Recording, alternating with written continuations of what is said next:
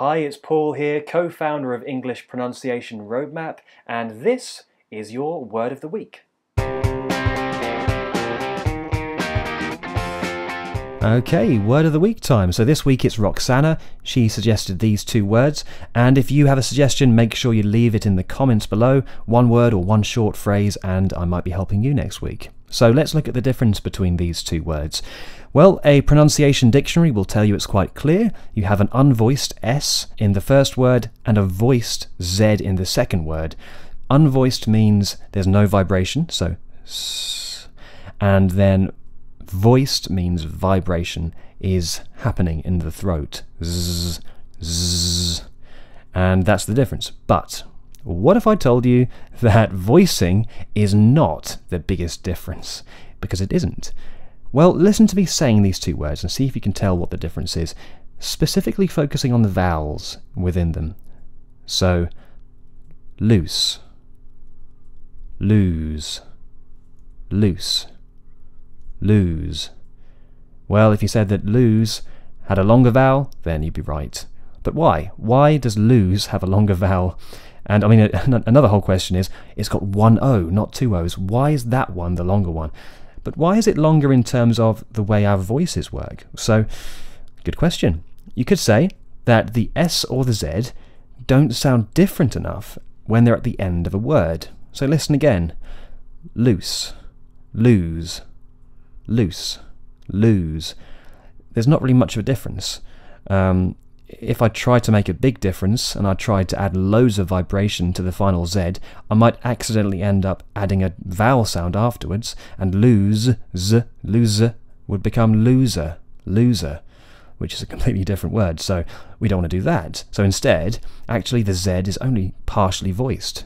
Have a listen again. Lose, lose.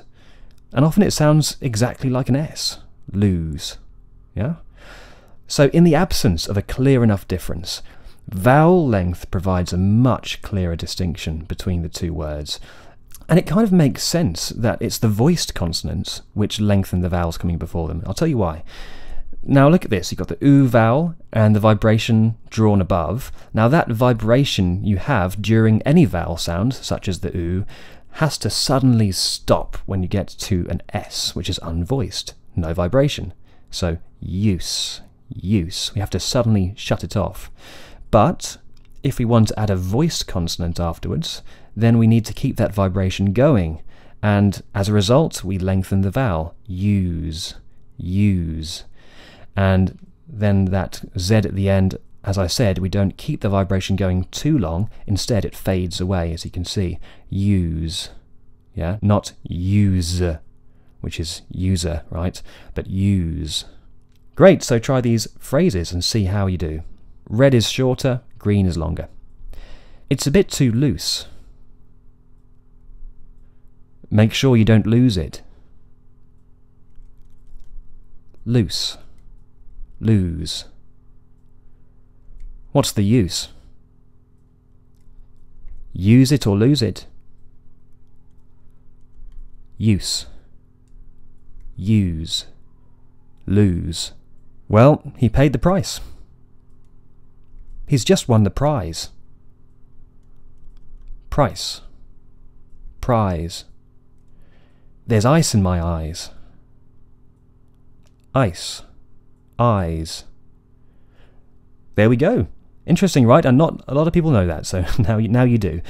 Okay, so what's your tricky word? Leave a comment for us just below, and it may be, as I said, in next week's video. Otherwise, click subscribe. We publish these videos twice a week, so make sure you hit that subscribe button, and hopefully we'll see you next week.